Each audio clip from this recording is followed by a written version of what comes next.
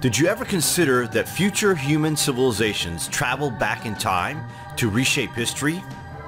How would you know? Is it possible that history is constantly being altered, and the consequences to this is that we shall never know till we reach the level of understanding hundreds of thousands of years into the future? In 1905, Einstein changed the course of history with his publication that space and time are one in his theory of relativity. How did he come up with this idea? According to Einstein, the idea suddenly came to him in a surreal moment while staring at a street lamp. Is it possible he was somehow given this idea deliberately? Einstein realized that if you move faster, the ticks on your clock actually change. Prior to Einstein, no one understood that or would have even expected that, because it only happens when you get very, very close to the speed of light. Think about this for a minute.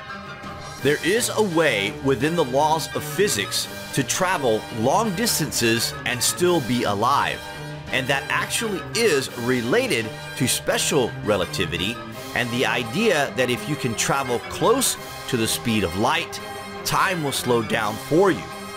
In this sense, if you could travel very near the speed of light, only a day or two would pass for you, compared to years elapsing on the earth for everyone else. You could see the future in exchange for your present. Would it be worth it? Wait till you hear this. What if you could travel back in time through an interdimensional space-time portal? What if we could influence not only past events, but see how the future evolves?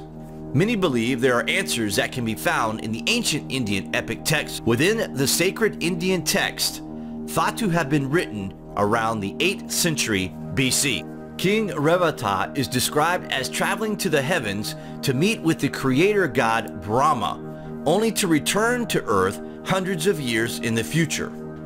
Some researchers believe this Hindu tale may be one of the oldest records of successful time travel in the ancient past. But how is that possible? The story goes that King Revata is taken into space to see the gods. And when he returns to the earth, he finds that many ages have gone by. In fact, hundreds of years have elapsed on the earth. This is the kind of thing that would happen to space travelers and in time travel. You think you are gone for only a few days, but when you return to Earth, you find out that you have been gone for hundreds of years. Doesn't that just blow your mind? Similar tales of time travel can be found all around the ancient world. In Japan, the legend of Urashima Taru details a fisherman's visit to the protector god of the sea in an underwater palace for what seemed like only 3 days. But when he returns to his fishing village, he finds that it's been 300 years that he has been gone. His house is in ruins, derelict. Everybody he knew is long dead.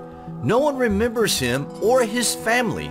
He simply vanished and reappeared hundreds of years later. Could Urashima have traveled through some sort of portal here on the Earth? Tesla, too, was obsessed with time travel. He worked on a time machine and reportedly succeeded, saying, "I could see the past, present, and future all at the same time." In 1895, he almost killed himself while messing about with magnetic forces. It is thought he artificially created a magnetic field which he entered and could see history unfolding in every order, past, present, and future. He discovered that space-time could be altered and allow us to enter a different realm of reality. The idea that humans are able to travel in time has captured the imagination of millions around the globe. If we look back at history, we find numerous texts that can be interpreted as evidence of time travel. Considering the scientific advancements from the last century alone, might it be possible for future humans to have discovered the ability to travel in time? Are they, in fact, the so-called visitors that have been recorded throughout the centuries? Or are they otherworldly aliens who have mastered travel through both time and space? Perhaps the answers can be found not in the present, but in the ancient scriptures and texts that document so-called mythology. Of course, there are a number of modern experiments involving time travel, but have we yet actually discovered the sacred hidden ancient force? Who knows? In the words of the great Nikola Tesla, it is paradoxical yet true to say that the more we know, the more ignorant we become in the absolute sense. For it is only through enlightenment that we become conscious of our limitations. Precisely, one of the most gratifying results of intellectual evolution is the continuous opening up of new and greater prospects. What do you guys think of time travel? Comments below. Thanks for watching.